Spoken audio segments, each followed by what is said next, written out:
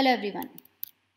Let's now look at the Drive sharing settings, particularly the whitelisting domains capability.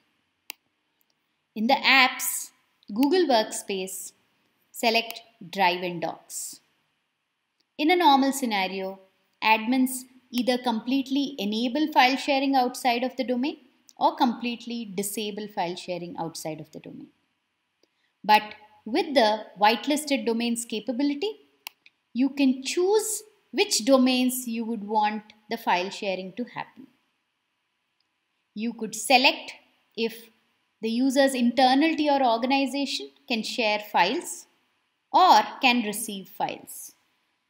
There's also a setting which enables pin-based sharing for non-Google users outside of your domain. Get started with whitelisted domains to secure your collaboration and communications with external domains with whom you trust.